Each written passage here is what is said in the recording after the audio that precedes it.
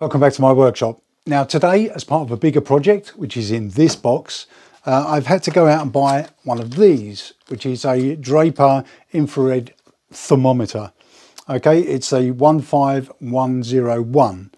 Okay, so I've had to buy this because I need to use it on this project.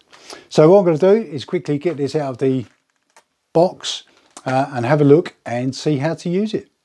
Okay, as I say, this is the Draper infrared thermometer. It's a 15101. Now I bought this from Toolstation and it cost me £31. Now it appears these things are getting harder to get hold of because I think everyone is using them now to monitor the temperatures around their house. I needed this one. It's not the same as the ones they used during the pandemic for measuring your forehead temperature. Because this one actually goes from 50 degrees or minus 50 degrees up to 550 degrees. Okay, so I needed this, so let's get it out of the box, well, out of the container. And what do we get? We actually get the gun itself, we get some words, and we get a battery. So I think the first thing I'll do is I'll put the battery in this. Okay, come here.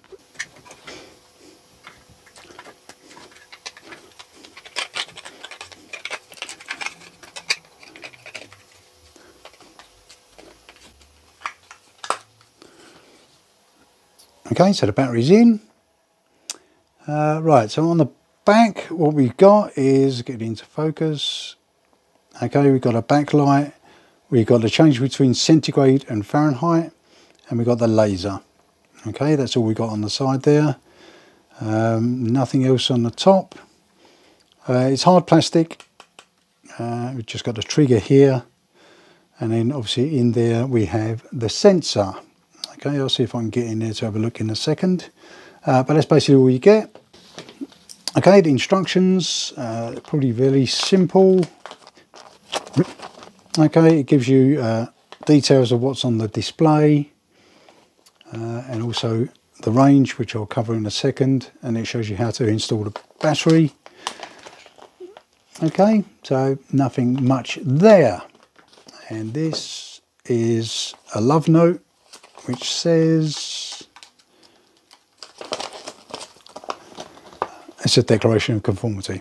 Okay, so that's all we got. So how do we use it?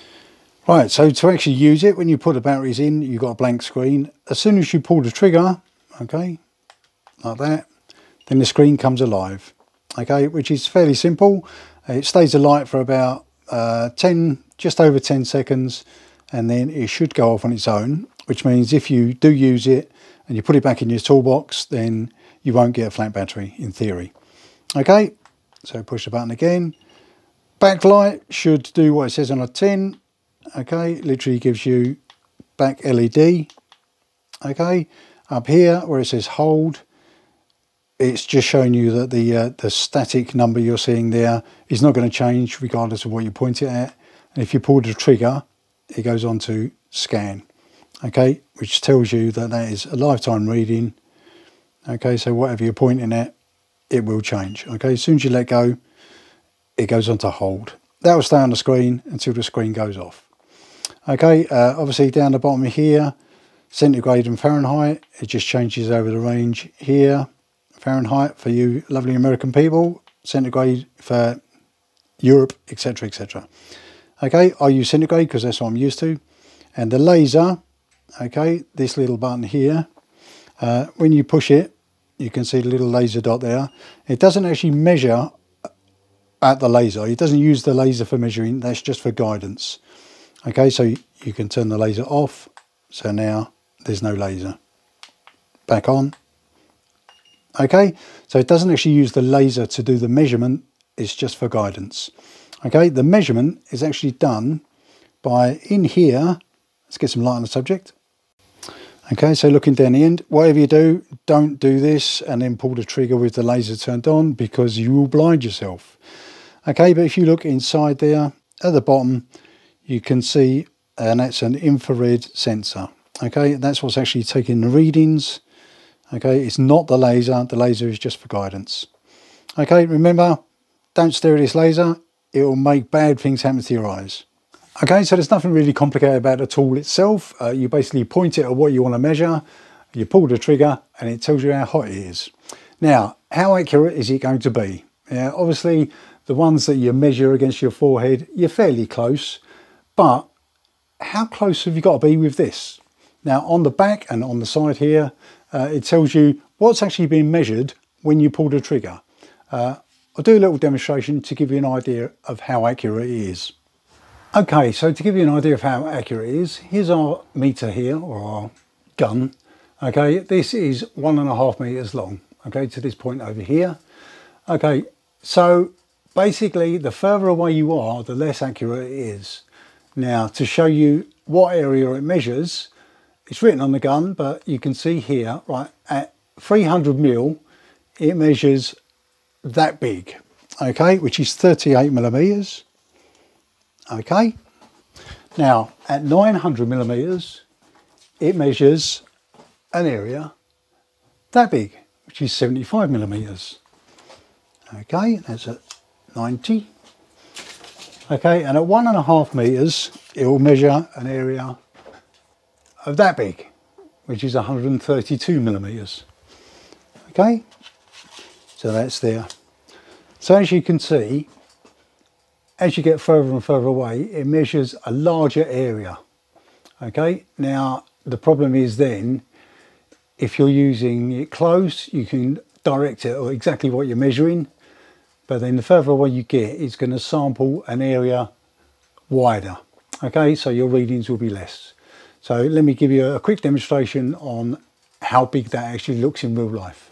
Okay, to give you some idea of its accuracy, if I was to be measuring this motor on my bandsaw here, and I measured it from a foot away, so basically 30 centimeters away, the size accuracy I would get would be this.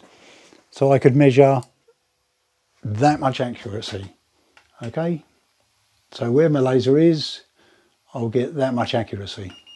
Now obviously if I move away to 900 mil away, okay, so it's nearly a meter away, I'm going to get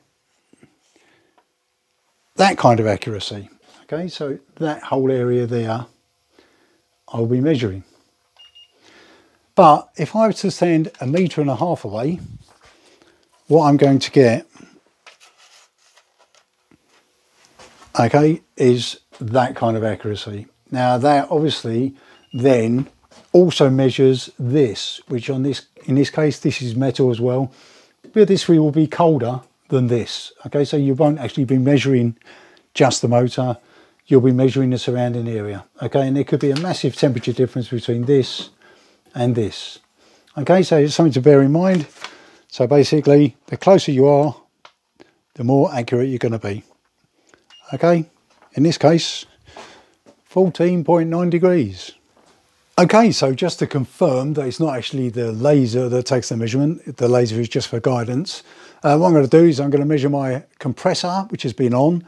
I'm just going to measure it with the laser turned on and with the laser turned off to make sure it's not the laser that's actually doing the measuring. Okay, so my compressor's been on. The reason I'm using the compressor is because everything else in the workshop is freezing cold. Right, turn it on. Okay, the laser is turned on. If I fire it at it from about a foot away, okay, 20.7 degrees. Okay, hold that. Get in focus, 20.7 degrees. Okay, now I'll quickly fire and measure something else. Okay, so it's back to 14 degrees. Now, if I turn the laser off, okay, my little laser symbol here disappears. So if I measure it again, it should give me the same reading.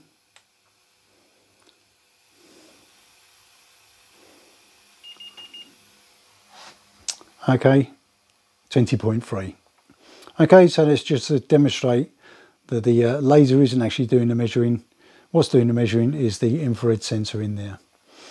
Okay, so let's see how responsive this thing is. Let's point it at a heater. Okay, so what I've got here is my little 3 kilowatt heater. It's off, it's cold, it's the same as the ambient temperature of the room. Okay, so if you have a quick look at this here, okay, about 14 degrees. Okay, so I'm about 600 or 700 millimeters away from it, but that should give me a good enough reading. Okay, let's turn it on.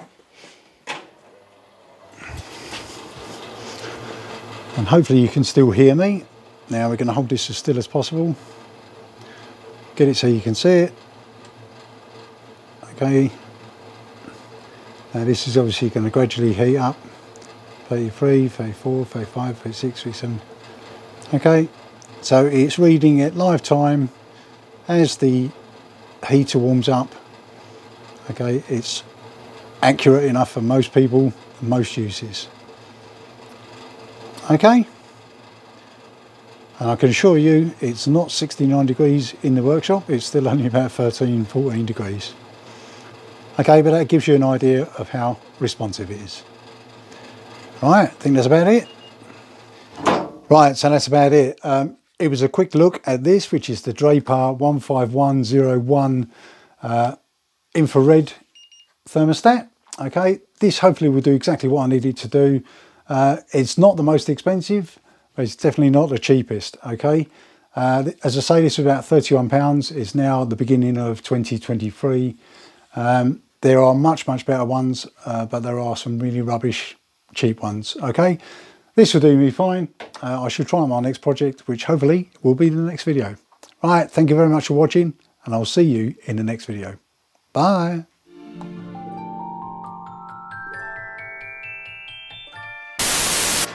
Okay, so there's nothing actually complicated about the tool itself. You basically push it,